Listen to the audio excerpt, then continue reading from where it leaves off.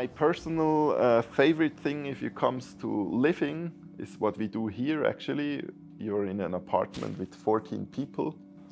So if we live in bigger groups, it's way easier to reduce your footprint because then you can organize yourself, you can organize your household, you can buy more strategically food from sustainable sources, and it makes fun.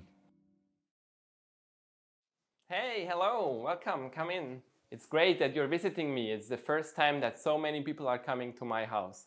I would like you to show my neighborhood. I'm Matthias Stucki and I'm living here in a housing project, More Than Housing, which is quite innovative, and I would like you to meet my neighborhood and my neighbors. So let's go on the balcony. So this is my neighborhood, and you can see the lines with the flags that symbolizes the connections between the neighbors. And you can see over there my neighbor Matthias. He's sharing the same name as me. His own name is also Matthias, and with his daughter Arlene. And now we're gonna visit him. I'm Matthias Probst. I live here in the cooperative More Than Housing. I'm also in the board from the cooperative and do many things here on the area. We would like to talk about energy and also other aspects regarding climate change and system innovation that we are having here in this cooperative. Can you tell us more about More Than Housing? What is this? It's a cooperative that was founded about 10 years ago as an anniversary project of all the cooperatives in the city of Zurich, as an innovative platform, as a project to try out what the cooperative learned themselves for the last 100 years. So what we see here at the end is 100-year experience of cooperative housing in the city of Zurich. Oh, wow. And why have you decided to move in here?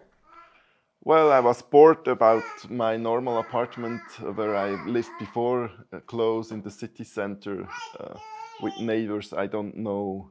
I was looking around for something more interesting, and I found this nice project here, and it was clear for me I have to be part of this. Okay, great.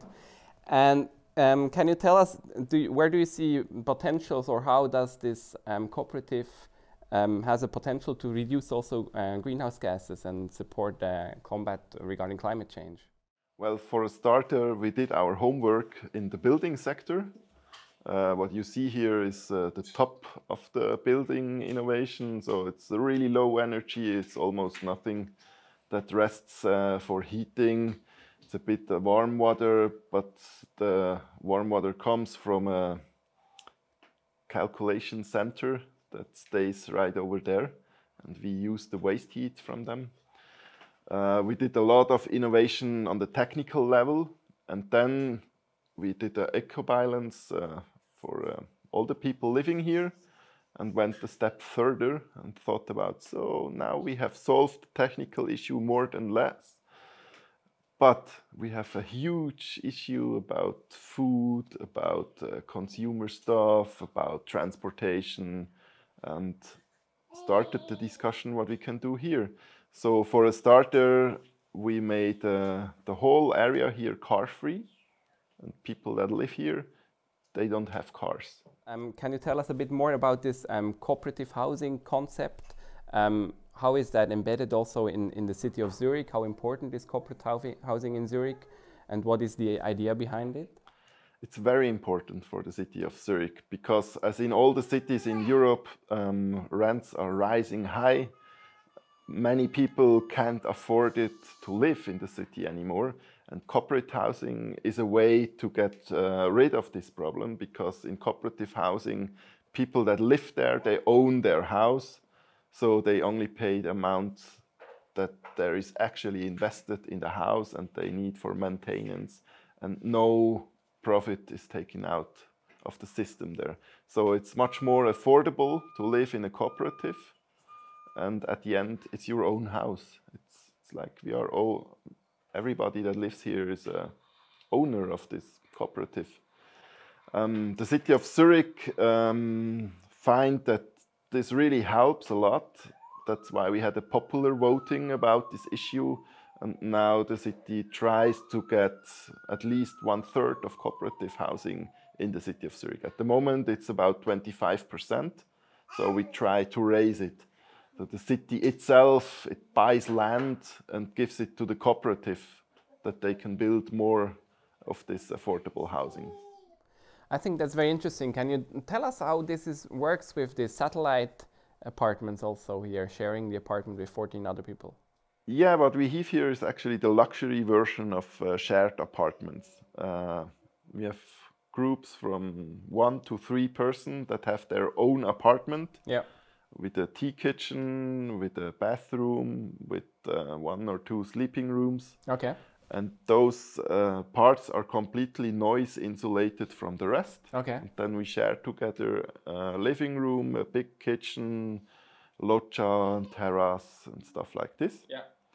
So we have a household together, we have all the benefits, yeah. But when it comes to the not so beneficiary thing like noise, yeah. We don't have it because we have a noise insulated own apartment in it. At the end, it's a little bit bigger than a normal shared apartment, yeah. But it's way smaller than if each of us would live alone. Something between them can be a way to expire, to have this social dimension, profit from each other, have a smaller footprint, yeah. And on the other hand, still be in a very nice living situation. Yeah. And if you look at these cooperative housing projects and modern housing, what makes modern housing even more special than the others? Well, it was this innovation platform at the end we built it. Modern housing, as I told you, is something that all the cooperatives did together. So we tried out really many things, and the other cooperatives, they look what we find out, and they also started copying what we did. So we are at the innovation laboratory for the cooperative housing system in the city of Zurich. Okay. And why is it that modern housing won this prize from the UN Habitat Award? That's also because of that we mix up on a place where it's nearly unaffordable for normal people to live. The city of Zurich is maybe one of the richest, if not the richest city in the world. So housing prices are really high, and the place is small, so we can't build infinity projects like in other big cities. Then the question was, how can you combine in such a rich place a social question of who can live there, how can we live there, and how can we build a neighborhood that is mixed with people from every kind of cultural background. So, and all this together was quite impressive for them. So they announced us and we get the first prize at the end. So let's deep dive into these 3 topics a little bit more. Let's start with energy. You already mentioned that the heating system of the houses is based on waste heat from a calculation center. And can you tell us more about this 2000 watt concept that is applied also here? Well, the 2000 watt concept itself, it comes from the ETH. It's more about justice. 2000 watt would be the amount of energy that the average on the world uses, right, at each moment. So if we go all down to 2000 watt on the whole world, we would achieve exactly nothing because it would be the same as today. But today we use much more than 2000 watt. So it is a good thing for industrial countries to go to this justice level, because for them it's a downgrade in energy at the end. So we implemented this idea. There is now a label for 2000 watt areas, which we achieved quite easily. We are actually half under it. And this label not only looks what you build, the new thing about this label was it looks also on how you maintain it. It measures at the end what happens really on the area and how you do things, and also transportation is an issue. So we put all these things together and get this label. We actually helped them develop the label for 2000 watt areas. And this was quite an innovation at the time, but it's not the end solution for the energy problem. So it's just a step further, going more down. And what does that mean regarding climate change and greenhouse gas emissions? I would say in reality, at the end, it's one small step, but it's not the end. So at the end, I think it's clear for me we have to go down to 0 CO2 emissions, and we have to compensate that somehow. We have to build as much as we need. Do you have other examples that show how you could reduce the footprint from the construction and energy? I think one very important question is, for what time do you build a building? It's a huge difference if a building stands for 50 years, for 80 years, or for 200 years. So what we did here is we tried to build buildings that hold quite long, and normally there is a first big renovation period after 40 years where you have to remove the heating systems, for example, or some pipes and stuff. So we looked very closely that all the stuff that we have to remove before the building comes at its end is easily to remove. So you can access all these pipes and tubes and stuff that you have to remove after 40 years. So this is then, on one hand, very affordable to do, and on the other hand, we can continue using the building for a way longer time. Yeah. So again, this building here that you are sitting in, it's a 1 brick building. There are stones thick like 50 centimeters. What it is built on, it actually won the Brick Award 2014. That's also another prize that happens to come here. And inside those stones, there's soil from volcanic regions for insulation. Okay. So it's only stone-based. This means this holds nearly forever. I mean, normal outside insulation you have to remove and redo after some times. But this, not so much. It holds. So if we start thinking also in the duration period, then I think we can achieve for the next generation a lot. And I think maybe last question, you mentioned that all the entire heat is produced as waste heat from a calculator center. What about the electricity consumption? Well, we have normal electricity as everybody else in the city of Zurich. It's all renewable. And for us here, we also produce quite a huge amount of our own electricity on the rooftop with a solar panel. Yeah. Good, then let's move on to the second topic of mobility. You mentioned that people are not allowed to have a car in here. How does that work? How can they still be mobile? Well, it works. If you move in here, you have to sign a contract that you don't have a car, except if you really need it for your job, then you can have one. But these are only a few people. Or if you're handicapped, then you can have a car. All the others, they sign a contract that they don't own a car, and they move in here without this car. So there is a bus over there. There are many bicycles on this area. We had to build way more bicycle spots than normal housings have, because all the people have more than one bicycle.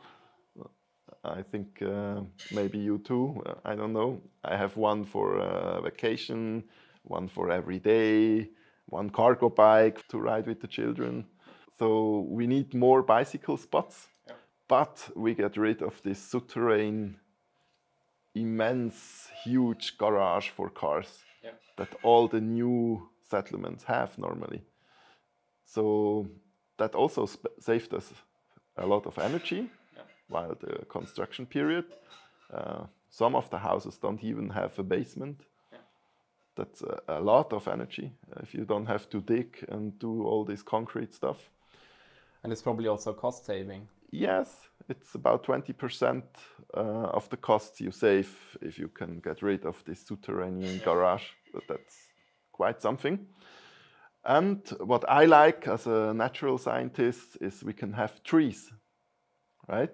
Because under the trees there is no subterranean auto garage, which is now for 99% of all the new buildings in the city of Zurich, they cannot have normal trees. Because normally they dig a hole over the whole layer, make this subterranean garage, which is way cheaper if you build it outside of the footprint of the house. So, and then they do about this amount of soil on top of it and some decoration miniature trees. You have to cut them if they get too big. Not so here. We have these trees. They are not so high yet, but they will become really big, which is a really nice thing. You see this in the old town of the city, that you have these big trees, but in newer parts of the city, there are no trees anymore. And according to climate change and the heating, which is way higher in the cities, that's a really bad thing. So we have to get rid of this subterranean garage stuff to have normal trees again, and to have a affordable climate in the city for everyone. And overall, if you would now compare the carbon impact or carbon footprint of the people from mobility here compared to the mobility of people in other places in Zurich, how would that compare? You would see that the car is not here, which is also the case for 50% of the households in the city of Zurich. The main difference is actually the car. And in all the other sector, I would say they drive a bit more bicycle, walk more, or use public transportation. But as it comes to flying, it's the same as everywhere in the city of Zurich. Maybe even more because we're close to the airport. Good. Let's talk about food. What is the role of nutrition when we want to fight climate change? It's a big role, I think.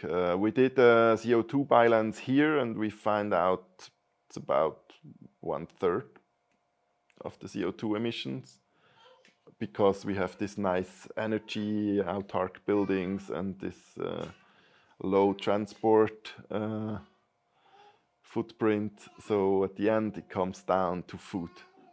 And I think that's the place we can change the most at the moment, because nothing was done, absolutely nothing. It's insane how much mainly animal products we eat and consume every day, which have a huge footprint. And it would be so easy to go down a little bit, just a little bit. It would be so easy. It would be a bit harder if we go down dramatically. But I mean, for example, only if you eat a chicken instead of a cow, it brings you so much. And for the curry, it doesn't matter that much. So also here, it is quite difficult for a cooperative like Mehr als Wohnen to enter this sector. What we can do is we can offer alternatives, right?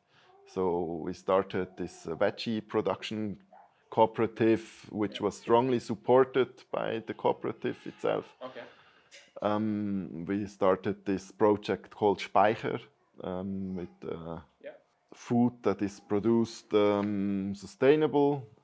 There are nearly no animal products down there, and people can just consume the stuff there. So it's a kind of our own supermarket. Okay.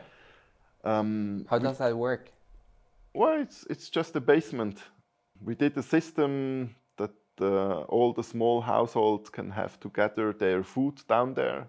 So 24 hours, 7 days.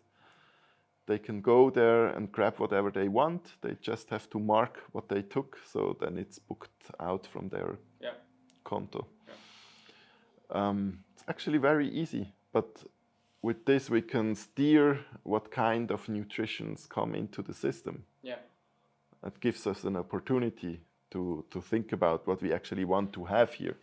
And it only works if we have the goal to be more sustainable, right? We could also put a lot of meat down there, but we don't do this. So it's something about giving you the tools to actually move something. And are people happy to using these tools? Yeah, it's growing. We have 95 households participating down there. 1 and 2 coming every week. So I don't know where this leads to, but it's a very successful intervention, I would say. Yeah. There are also these small community gardens here. I think the thing about the vegetable cooperative and also about the community gardening we have here is mainly that people learn what is a seasonal vegetable, what are vegetables anyway, you can actually eat them. Yeah. So you can cook around vegetable instead of cooking around a piece of meat, which is a huge difference according to the amount of meat you consume at the end. Yeah. So it's just about giving opportunities to consume something else, to think about. I think when it comes to food, most of the people have their system taken from their parents, never thought closely about what they actually consume, why they do it. It's just common how they do it. Yeah. So I go to the supermarket, I buy this and I cook it, or I go to the restaurant. But nearly no one thought about it. It's just habit. So you have to break through this somehow if you want to change something there. Okay, yeah. So you have to change the system where they live in, or you have to come in with huge impacts to disturb something there. Yeah. I think the easiest way to change something is when they move away from the parents or move to new households, because then you have to adapt your food system. And if you adapt it anyway, why not do it in a more sustainable way? Yeah. So I think there's a lot of research needed in this sector, and mainly there is a lot of courage needed also politically to enter this sector. Yeah. You mentioned this More Than Veggies project. Can you explain us how this is organized? It's also a cooperative, and it's a community-supported agriculture project. That means we don't give all the risk for the production to a farmer. Instead, we took the risk to the consumers. Okay. So we pay in advance for a whole production system, hire, in our case, 4 people now, that help us produce vegetables with a fair amount of money for them. Yeah. And because the food production system is at the moment not very balanced in Switzerland, so this does not work if we don't want to pay way too much, so we have to help in the production. Everybody that is part of this cooperative has to help 5 days a year. Okay. Well, 5 half days on the field. Okay, and what producing vegetables. Okay. We have these 4 guys that bring the know-how and tell them what to do. Yeah. So we produce them together. Yeah. It's an alternative to this classical, there's a farmer and you buy his product, but the price you pay him is not nearly enough to have a sustainable farm production. So he needs a lot of subsidies. And even then he has a very low income. And I think our food production system is a bit sick. Yeah. So this is one possible way we can solve this. I don't say that it's the golden bullet, but I think it's worth thinking about it. Yeah. And try out stuff like this. Great. I think we covered most of the important consumption fields also that we have here in the households. And maybe you could give us also a personal statement. Where do you see the biggest challenge for you, or the most difficult part to reduce carbon impact in your life? Well, it's definitely the food. For me, it's probably 50% of the carbon footprint. Yeah.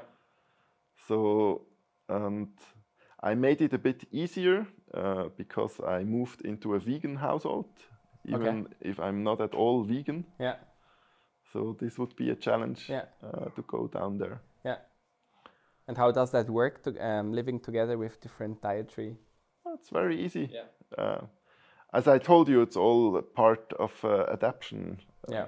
And if we look at not just here in this cooperative, but general in Zurich, where do you see the biggest challenge and problems regarding to climate change? I think one big challenge is after this whole food issue in the city of Zurich, you have all these old buildings which are really bad insulated. This is a big challenge, but a solvable challenge. Yeah. Then we have this transportation issue. Yeah. We have all these cars, which is not only a climate challenge, but also, I mean, I like living on a place where it's safe to go outside and where I have space. Yeah. And we get rid of nearly 50% of our space just for cars. Yeah. I think this is no way we can go to the future. Yeah. So there it is mainly a challenge in the heads of people. Yeah. According to this plane issue, I really don't know where this can go to, but it's clear for me it cannot go on like this. Yeah. There I see huge challenges. According to the electricity production, I think this is only a technical issue. We can solve this very easily if you want. It's just a matter of how fast we can do it. Yeah. Maybe those are some of the main challenges.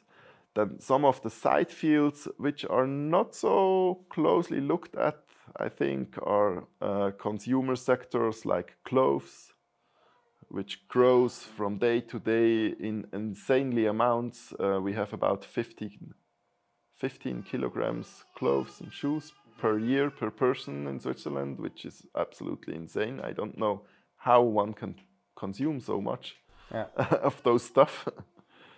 And another maybe side field are all these electronical devices, and the lifespan of them is going down and down. And there's a lot of energy going to stuff like this. Yeah. So I think after looking at the big fields, we have to look sometimes also at smaller fields that are growing rapidly and should not be forgotten. Thank you very much. Is there anything else which you would like to tell us or mention? I think my personal favorite thing, if it comes to living, is what we do here. Actually, you're in an apartment with 14 people. Okay. So if we live in bigger groups, it's way easier to reduce your footprint. Yeah.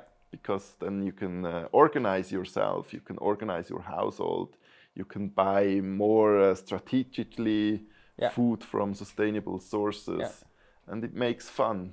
Yeah. I think also if it comes to a social dimension, I think humans are not beings that are made to live alone in caves. Yeah. They never did. They always lived in groups. Yeah. If you look to history or even further back. So why not living in groups again? Yeah. And have all these social things, these interactions with each other. You can help each other out with stuff. And I think this would solve us many issues.